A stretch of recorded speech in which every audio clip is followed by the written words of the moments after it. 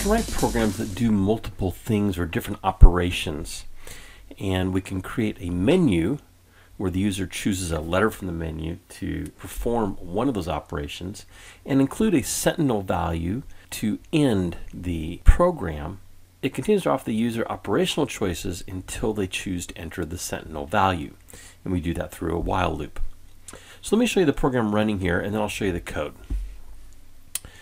So this program demonstrates the use of a menu to perform various tasks along with the Sentinel value to exit the program. The program allows the user to deposit, withdraw, or transfer monies in a savings account and or checking account. And then I have a list of menu operations here from A through G, where we can deposit, withdraw, or transfer between the accounts. And an X to exit the program. The A shows this particular menu. I started with a savings balance of 1,000 and a checking balance of 500. And then we're asking the user to enter an operational menu choice, A through G, or X to exit. So if I choose B, and I enter amount to deposit into savings, let's say $425.75. Then I'm shown the savings balance has increased, and I see the existing checking balance, and I'm asked to enter another choice. Let's do C this time, and we're going to add money into checking, and we'll say $330. And so the 330 is added to the 500, and we get 830, and we see the old savings balance. I want to withdraw from savings, so that's going to be choice D, and let's just withdraw $100. So now I'm down to $1325. We'll do the same thing with checking, E, and I'll withdraw $100 there, and now I'm down to $730. If I want to transfer between savings to checking, I can use option F, and let's transfer that $325.75, and now I'm back to $1,000 in savings, but my checking has increased to $1,055.75. Let's go the other way.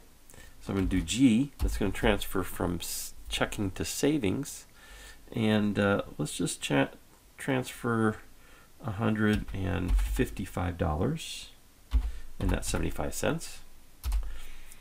So now we're down to 900 in checking, and savings has increased to 1,155.75. So we can continue doing these types of operations. We can continue to deposit to either account, withdraw from either account, transfer from one account to the other. When we're all done though, we press an X.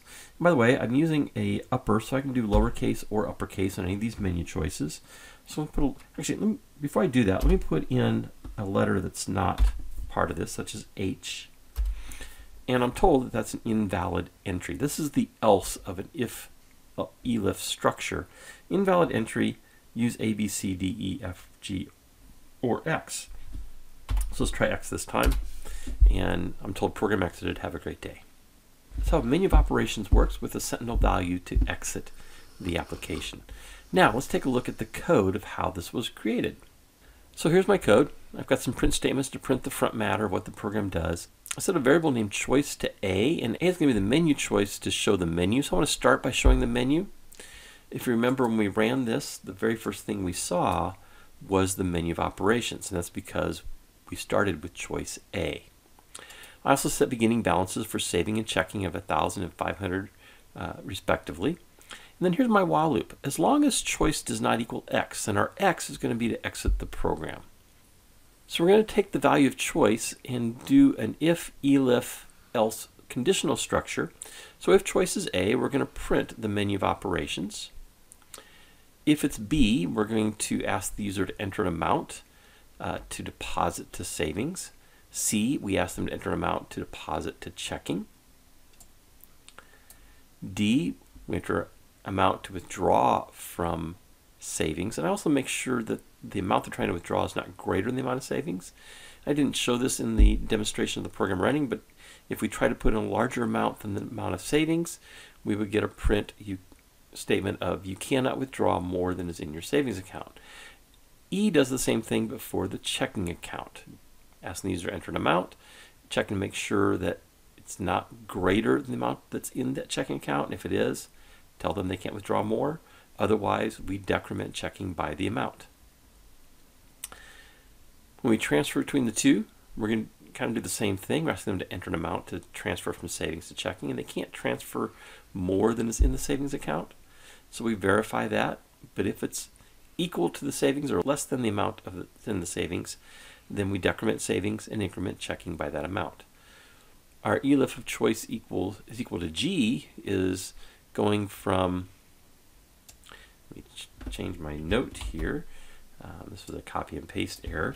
This should be transfer from checking to savings. So here we're asking them to enter an amount. Again, make sure that it's not greater than the checking account.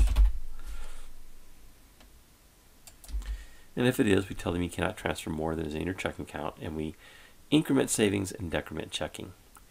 Our else then is if choice does not equal X. So this would capture anything other than A through G, and if it's not X, then we're going to tell them it's an invalid entry. If it is X, we don't need to do anything, because what's going to happen is on the while loop, it's going to exit because choice now equals X.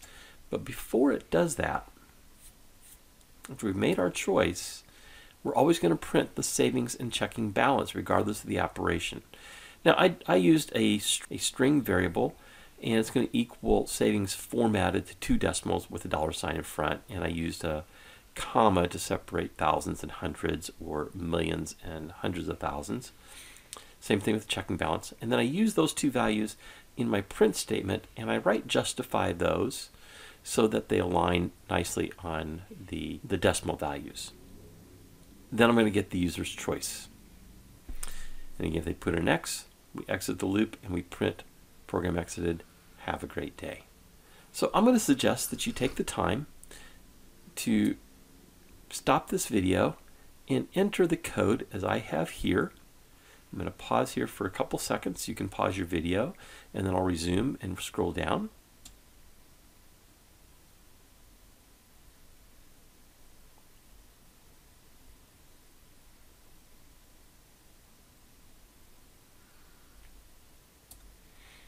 Again, pause. I'll resume, and there's the end of our code.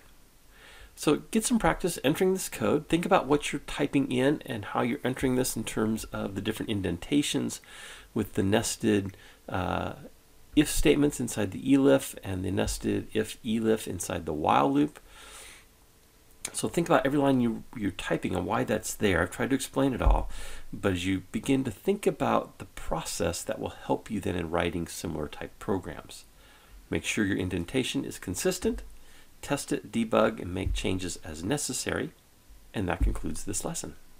If you just jumped into this video and haven't seen the prior videos to this, I invite you to check out my Python playlist of videos.